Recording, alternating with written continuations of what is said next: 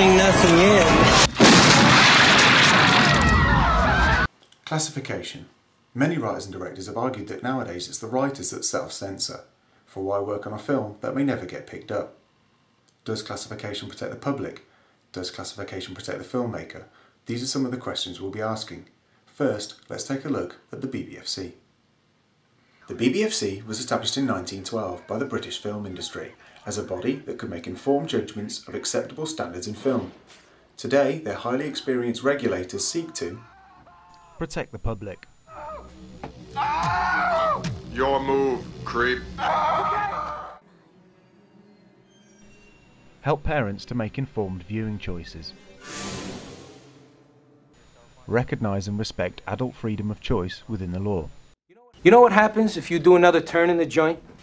Fuck your father in the shower and then have a snack. You gonna charge me, dickhead? Respond to and reflect changing social attitudes towards media content through proactive public consultation and research. Advertising has us chasing cars and clothes, working jobs we hate so we can buy shit we don't need. Provide a cost-effective, efficient classification service. From now, this Hollywood big shot's gonna give you what you want. Too late. They start shooting in a week. I'm gonna make him an offer he can't refuse. Work in partnership with the industry to develop innovative service models to provide content advice which support emerging media delivery systems.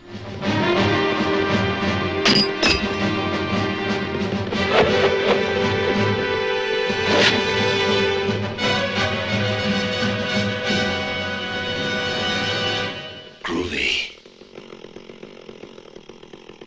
Provide an effective service to enforcement agencies. Ow! Fucking fascist! Stay out of Malibu, Lebowski! Stay out of Malibu, deadbeat! Oliver Stone's Natural Born Killers was censored by the American MPAA in 1994. In the film, over 150 cuts were made. When it was submitted to the BBFC, there were calls for it to be banned by the press, who linked the film to killings in America and France. On inspection, there was no evidence that any of the accused in each case had ever seen the film, and in December of 1994, the already edited version was awarded a cinema certification by the BBFC. The film would then be released on video in 1996. However, due to the horrific events of March 1996, in which several schoolchildren were murdered by a gunman in Scotland, the release of the video was cancelled by its own distributors indefinitely. In 2002, the full director's cut version of the film, restoring the 3 minutes of cuts required in the US in 1994, was submitted to the BBFC and classified 18 uncut. Oliver Stone spoke about the scenes originally cut and how he felt they negatively impacted on the film. The opening diner scene. This scene gives us a sense of the madness and the seriality of the violence.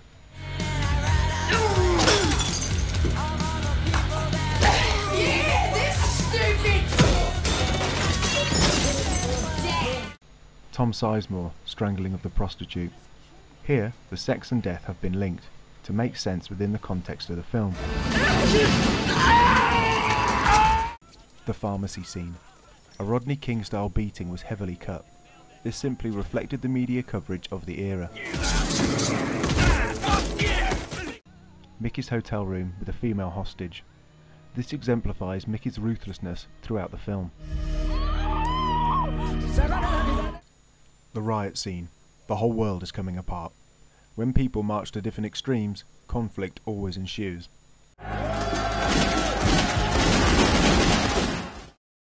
A shot of a knife through a window and a bullet hole through a hand.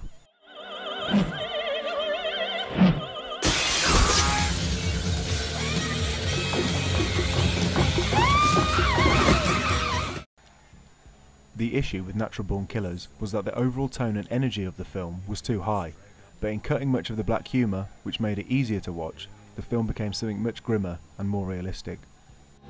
Every heart to know. Classification or censorship? We asked the public and professionals for their opinion.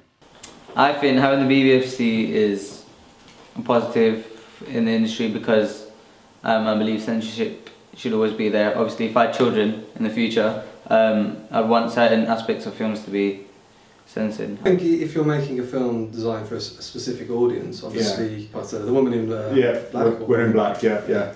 Obviously, they needed to kind of aim for a market where Harry Potter fans would be able to go and see it. So they had to tone down the edit of the film and maybe the writing of the film to kind of justify that. Yeah, but I think now it's very hard to get a film banned or censored. I mean, the last one was The Human Centipede, which is obviously set out from the get-go to shock and you know, be banned. That's obviously aided in its publicity. But I think filmmakers have got more kind of scope now than they did previously. So maybe it's opening up. No, I don't think it should be. They should be censored, you know, because like then you wouldn't be able to, because you're then basically like blocking the director's creativity. You're not letting him use his creativity to its full potential in the film. But in everything we've done, we've never really considered it.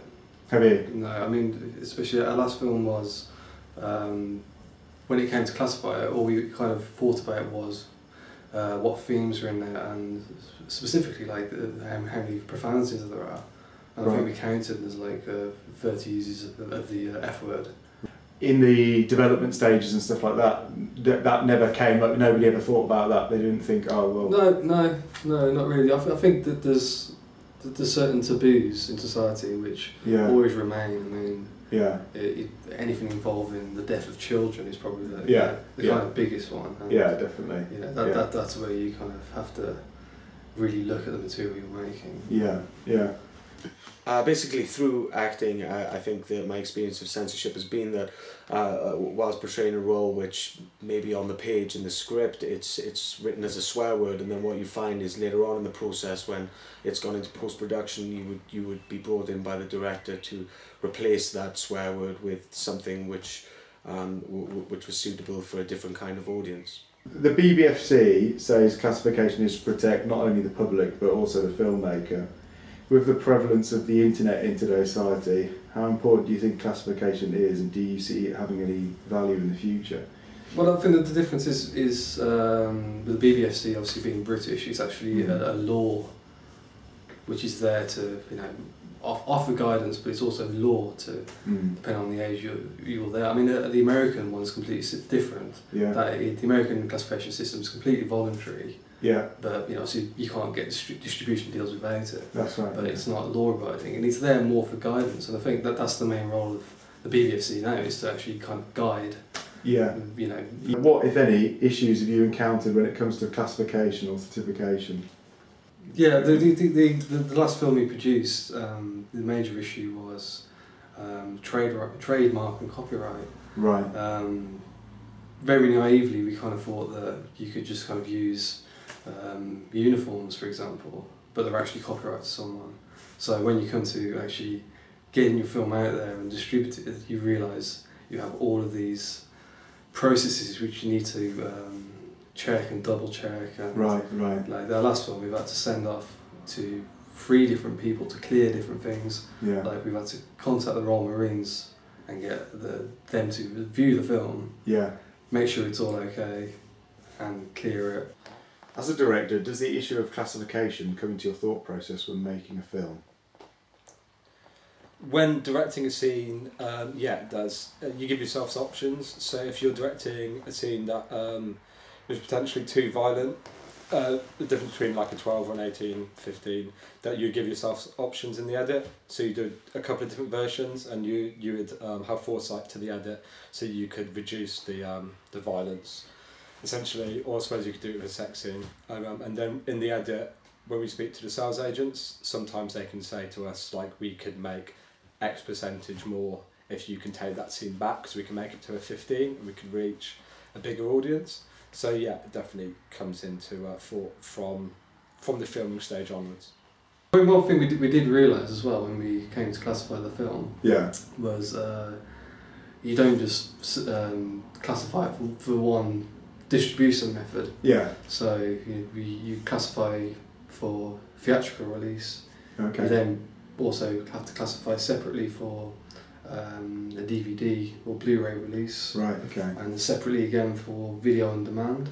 But I think that's always the job of whoever's classifying the film. They have to move with the times and move with what public opinion is.